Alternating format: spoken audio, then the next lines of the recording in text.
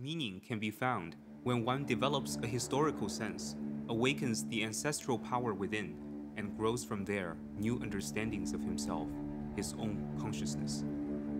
Nietzsche famously said that God is dead, and he remains dead because we have killed him.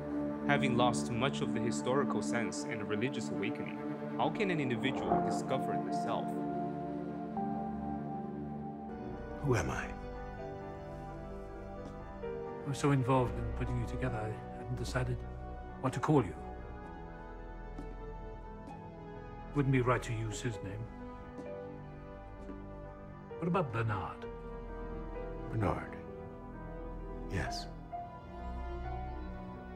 But who am I?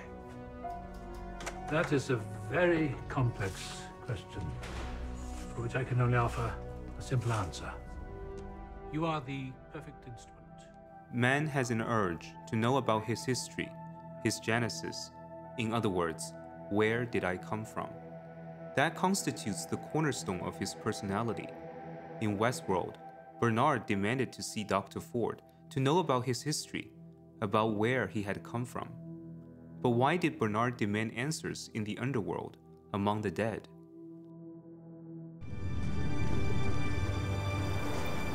So he went further, out to the fringes. William couldn't find you, Dolores. But out there, among the dead,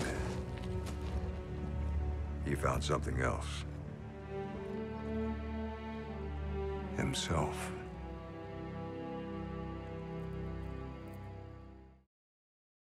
That is because the underworld is a symbol of the ancestors. It is from them that we inherited the prehistorical intuitions and the arsenal of ancestral power.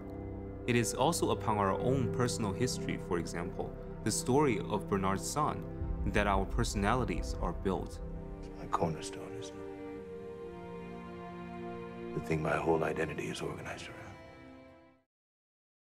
The great German philosopher Friedrich Nietzsche took the tree as a metaphor for the individual, the sense of well-being of a tree for its roots, the happiness to know oneself in a manner not entirely arbitrary and accidental, but as someone who has grown out of a past, as air, flower, and fruit, and thus to have one's own existence justified.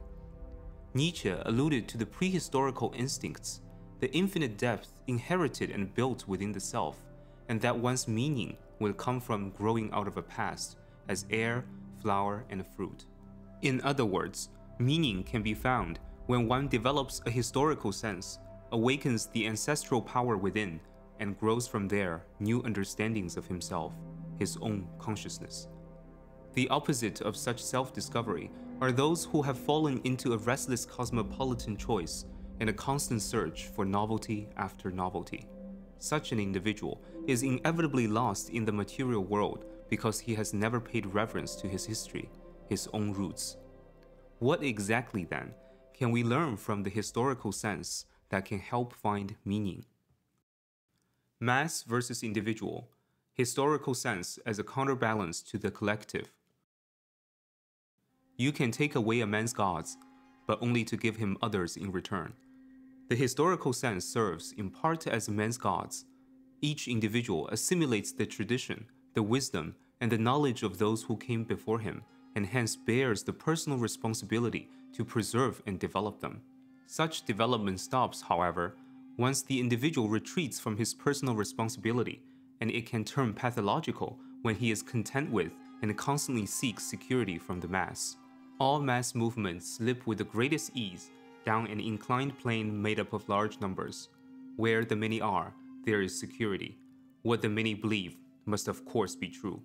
What the many want must be worth striving for and necessary and therefore good. In the clamor of the many resides the power to snatch wish fulfillments by force.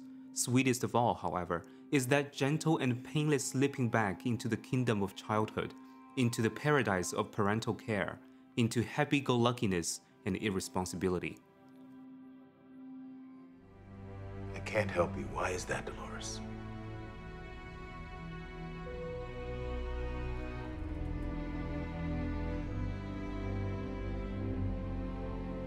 Because you're dead. Because you're just a memory. Because I killed you.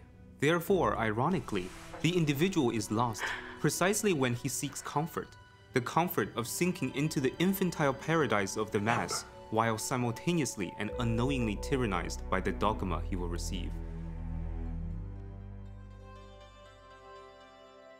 That is when the individual gives up his roots, is seized by demonic power, and goes astray from meaning. What he truly gives up is his historical sense, which is the source of his responsibility, in other words, his gods. When those gods are taken, in their place, a new god will walk, one that is charged with money, slavery, violence, and so forth. Your bones will turn to sand. And upon that sand, a new god will walk. One that will never die. He will then inevitably suffer from the disturbances of the psyche for relinquishing his responsibilities to the mass and repressing his hereditary instinct. In other words, one must adopt responsibilities by rediscovering his historical sense. Otherwise, he will be lost.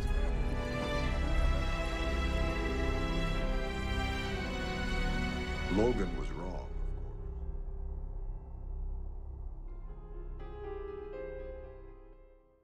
The historical sense serves as a cornerstone of the psyche, but we will only be able to defend that cornerstone through action and adaptation, thus resisting the temptation of the false promise of security and the infantile paradise from the mass.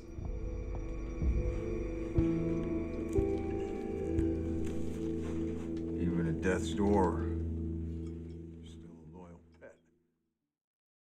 Human knowledge consists essentially in the constant adaptation of the primordial patterns of ideas that were given to us a priori.